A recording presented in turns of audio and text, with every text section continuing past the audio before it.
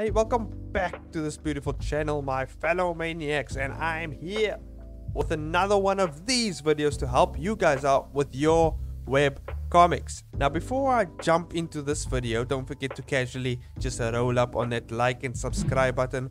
Welcome yourself to the channel. Keep that bell a little ring for me if you enjoy and want to be notified of anything else I do on this channel. Can't thank you all enough for the great support you've all been showing me this past few months. My webcomic is coming up on its last 2 episodes for the first season, so if you want to give it a read, feel free to go check out the Merchant of Ignatius on Webtoon and Tapas. So, without further ado, let's hop straight into this video. Now, for those of you who joined me on my Webtoon and Chill live streams, which happens every Tuesdays on this channel, for those of you who want to, join or check it out, but for those of you who were there, you can kind of gather an idea of what I'm going to talk about today. And in that live stream, I mentioned using Blender for making your web comics. Now, I can already feel the confusion and weird looks on everyone else's faces right now, but trust me, hear me out, guys, hear me out. I know Blender is predominantly a 3D software, but there are 2D animation software features as well, and it's this aspect that I actually want to look at. Okay, I want to explore this aspect more. Blender's 2D animation elements are similar to Toon Boom from what I've gathered, the way the tools work and the interface work according to me. However, in Blender, there are many other ways you can merge 2D elements and 3D elements as explored in my previous live stream, as I've mentioned before.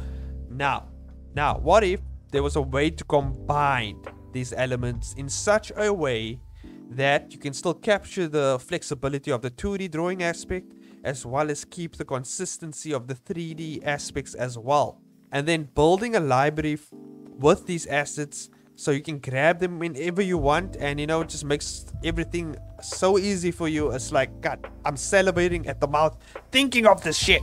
This is all in theory though. I haven't really pushed all the tests to their absolute limit yet, but I will torture Blender until it gives me the sweet juiciness of the webcomic process I seek. Now, if I figure this out and it works, this could revolutionize the whole way of basically how we create webcomics, and it could really change the game up. So I'm very excited, because in this process you can basically create so much crazy things in which you can artistically explore through these new processes as we kind of figure out a more simple and easy way to also implement a little bit of animation into your webcomics as well, to create motion comics even. You want to do a little promotion video for your webcomic. It's going to make things much more easier with the little movements. You can move things around in Blender and all these other crazy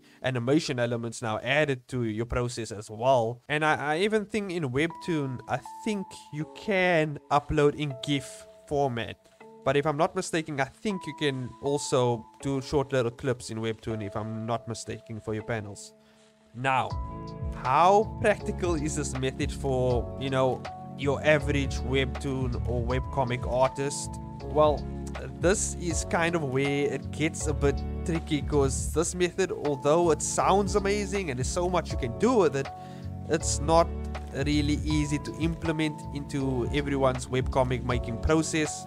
First, you'll have to get the hang of using Blender, which could be your best friend or your worst enemy. This method might actually just work better for animators who actually have a background in Blender and now they're kind of hopping onto webcomics like myself, and also transitioning from Clip Studio, from Krita, Photoshop, or any other drawing/painting app to Blender is going to be quite tough for many artists, unless, as I've said before, you have experience with Blender. But if I can figure this out, then I can build a workspace like startup file in Blender for you guys. I'll make things actually easy for you and just make things more bearable, to be honest. Now, I'm appealing to every artist out there who has the knowledge on certain aspects of Blender especially when it comes to 2D animation and the grease pencil tool, to share all the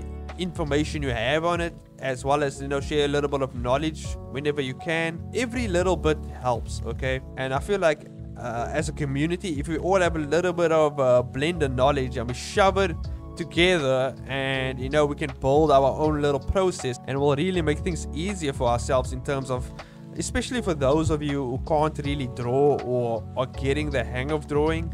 And this is just to help those people get their stories out there in any way, in any which form they can do it, you know. So if you can't draw, maybe you're very good at coding, maybe you're good at Blender, like 3D modeling, maybe you're more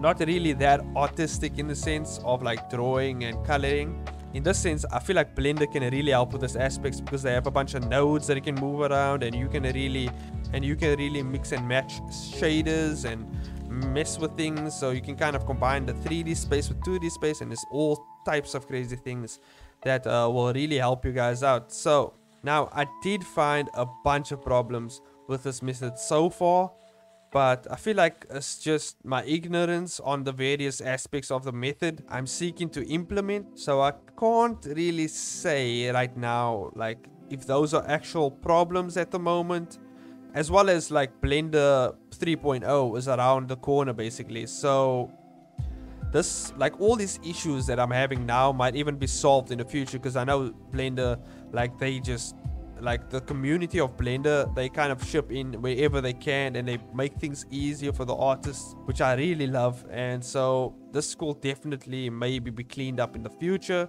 And with Blender's constant uploads basically unloaded on us every single month, like, it literally just comes out like there's a bloody factory behind it.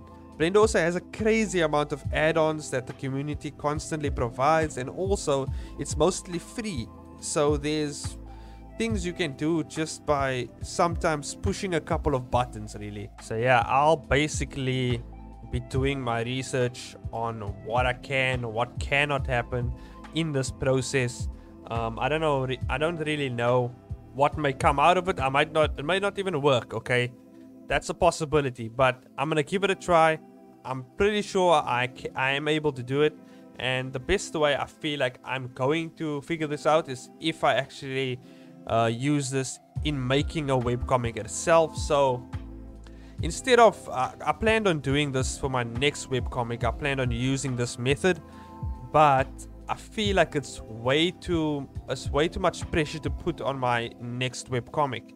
So I'm going to be working on a short story, okay? I don't know what's going to be about, but I feel like I should start small, okay? I should start off small and then work my way to all the other crazy things that I plan on doing. So I'm going to start small, and through this short story, I'm only going to use Blender in making this short story. I'm going to challenge myself to only use Blender. So this is going to be very interesting. This is going to happen coming up, obviously, on my last few episodes for Merchant of Ignatius. Once I'm done with the first season of that webcomic, I'm definitely going to be checking out this method and see the ins and outs of it. I also checked up some tutorials, and there is many ways you can do 2D effects and everything in Blender. So yeah, I mean, you can even maybe do your own little 2D animations of the effects and everything. So I'm really going to be looking at that. There's ways you can also kind of edit the mesh of your character, so it kind of looks like they moving at a very fast speed and everything. So I'm definitely going to see how far I get with this. So the short story I'm working on, I don't really know what's going to be about, but I had some ideas. I wrote it down somewhere on a note. So I'm going to grab one of those ideas, use this method to build that story, as well as make my own webcomic. And I think I'll post it on Webtoon and Tapas. Just a little short story. I think I'll make it maybe like 3 to 5 episodes. I feel like that's fair. Each episode having maybe, I don't know, 40 panels like I normally do. So we will see. We'll see how this works out. Yeah, but obviously, as I go along with this, if I can definitely figure out this method, I will do a video series on this as well. Maybe help you guys out in a way so you can plant your footing in this method and you can kind of figure out your own little slick ways of dealing with certain aspects in Blender. Maybe there will be a way in which you can integrate certain things from Clip Studio Paint or whatever drawing software you use into Blender in a certain type of way. That's going to be interesting to look at, because I know you can copy vector lines in a certain file format and you can actually bring it into Blender as vector lines. So there's many things that I want to try with this. There's many things I'm planning to look into for this, but overall it's going to be insane. Like, it's going to be a very insane process. It's going to be a really cool journey to take for me as an artist, and we're going to see how far this rabbit hole goes. Okay, and that's it for this video, guys. Let me know down below your thoughts, your criticisms on using Blender for your webcomic making journey, and if you have any knowledge or information to add to this little video, please go ahead and let me know in the comments down below. What little things you feel like will be helpful to this process, as well as joining me on the live streams. And actually we actually going to be going through some of these things that I will pick up probably during the process, but that will be for another time, sometime in the near future. Don't forget to be kind to my like and subscribe buttons. Stay notified for more content if you enjoy these type of videos. I'll see you guys in the next one. Bye bye, guys.